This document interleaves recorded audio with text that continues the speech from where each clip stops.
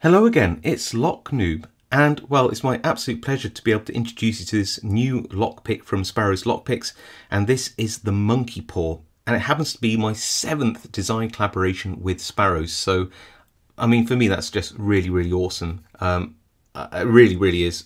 So I'm very excited to show this off to you. Before we get on to what it is, let's just look at the artwork. I mean, Sparrows are known for doing really cool artworks on these broader handle picks, and this is no different. So if you look at the Medusa or the reflection set, you'll see what I mean. This is actually an artwork based off the legend, the curse of the Monkey Paw, which is a cautionary tale about an accursed item. Definitely worth reading. It really is. It's even though it's an older story, it's still kind of spooky and still you know, a great warning. So very cool. But the reason it's called Monkey Paw in the first place was because it is a variant of a notched pick. So you'll see, if I get a another hook here, you'll see that there is a notch just here in the pick tip. Now, I know what some of you are thinking, but don't we already have notched picks? And yeah, absolutely we do. I certainly wasn't trying to reinvent the wheel here. Here's a typical one. This one is actually from Sparrows, and it's very useful in the right keyway. It's clearly a very deep hook with a high angle and a shallow notch on the tip. Downside to having something with a high angle and a deep hook is that you're limited to what keyways that you are able to get this hook in. Undoubtedly very useful for specific locks in specific circumstances, but for using in your average everyday picking, just, you know, a tool which you would use straight away as one of your go-to picks, not so much. And other variants of these notched picks tend to have quite deep notches in as well, and again, whilst very useful, the feedback you get from those deeper and deeper notched picks tends to be really confusing, even to experienced pickers. So first thing I wanted to do was make a notched pick which was intuitive and could be used pretty much in any lock as you would a normal short hook, but would give extra feedback and extra grip on top of those pins, useful for beginners and experienced pickers alike. You'll notice that, and this is a well-used short hook, but you'll notice that the reach is only just a tiny amount more than a standard short hook. And there's a couple of features here which really help this pick out. One, there is an angle at the front of the tip here, just there. And this is, well, I don't know what angle it is, let's call it 45 degrees for the sake of argument. And the idea is that when you've got pins in the keyway, you want something which isn't going to butt up against the pins, but actually have an angle so it helps move them out of the way if they're, you know, if they're not set yet. So it just helps you glide the pick in and out of the keyway. Another thing which we really tried to do here was think about the position of the notch. You'll notice that it's actually a little bit lower than the tip of the hook itself, just a little bit lower. Why? Well, nearly every picker doesn't put a pick in at a right angle and then pull down on the pick. Most people, even pins down, would pick at a slight angle. Same with those picking pins up would pick at a slight angle. So the notch is designed to take that into account, and again, to enhance the feedback, not give confusing feedback. It's got a very low sort of glide up to the notch, and that means that as a pin is, you're pulling the pick back and the pin is rising up, you'll feel it sort of slide slowly into that notch and stop. And again, the slightly higher tip helps it settle in, whilst also sort of acting like a backstop, but the shallow notch means that it doesn't sort of grip hold of it and give weird feedback either. So it's that careful balance.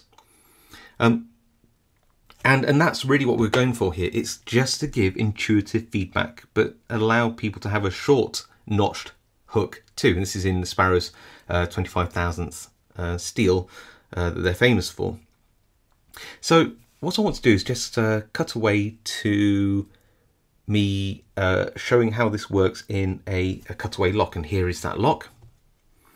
And hopefully you'll be able to see it's actually picked. Hopefully you'll be able to see how the tip allows me to push past some pins, and how the notch itself actually allows me to grab hold of those pins as I set them.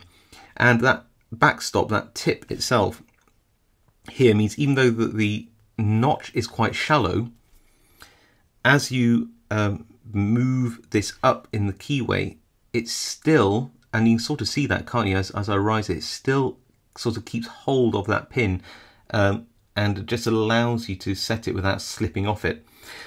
Like I said, it's very hard to explain until you try one of these, but hopefully you'll see it in action here, and you'll understand what I meant and where it's going to.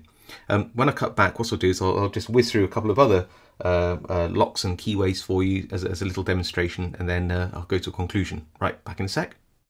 Okay, so I'm tensioning clockwise, and we're going to see how that slight leading angle is able to just push past pins as well, so I can pick through the warding, and hopefully you'll see how when I'm on a pin like this, you'll see how the little cutout, so got that leading edge, just move past that pin there. That cutout will allow me to get really good purchase on the pin and assist me in setting anything that's sort of binding. So I'm going to go through, think I'm on pin 3, and I push past it, and then I can feel that pin rise up and then settle into the tiny groove, and then I've got to find the next binder, and I believe it's pin 6 here. And again, you can see how that little cutout, it's gripping that pin. Give it a lift and we're open. So first up is this little lock, chosen because of its very small keyway and it's pretty good bitting, all things considered. And this has a lot of spools in as well. Clearly a really deep notched pick would be very hard to get into the keyway, especially on picking off this warding here, and B, not very useful if you've got some low set pins, which this one certainly does. This pick though is really just like a short hook, so I should be able to go in and you know, push past the pins, find any binders and set them just like a normal everyday average short hook, and it just works brilliantly. No trouble in going in and out, no problems sort of navigating under the low set pins. It just feels like a normal short hook but with extra feedback.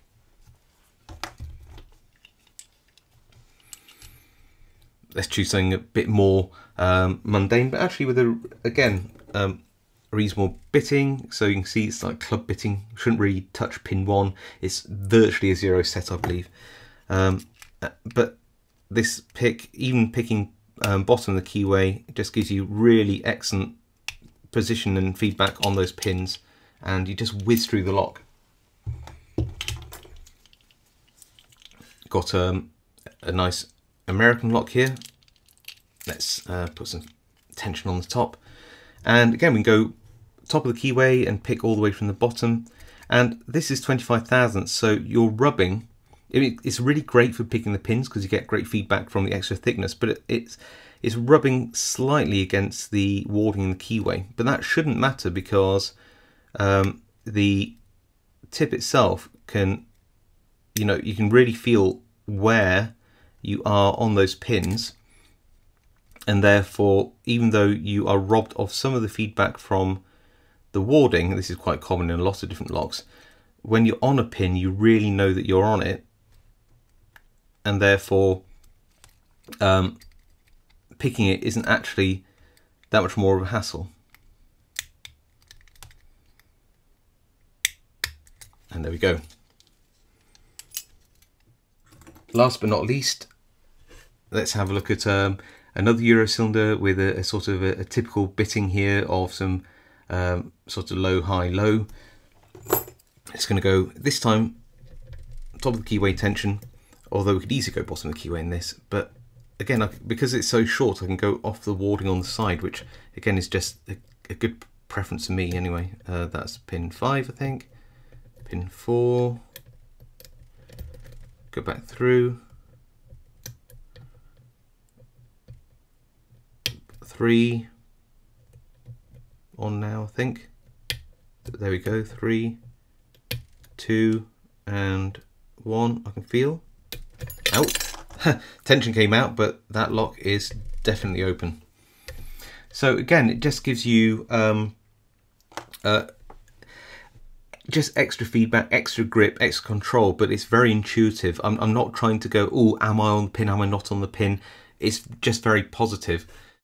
So there you go, the Sparrows Monkey Paw. I really, really hope you like it, and I hope you can understand where we were going with this variant on the notched pick theme.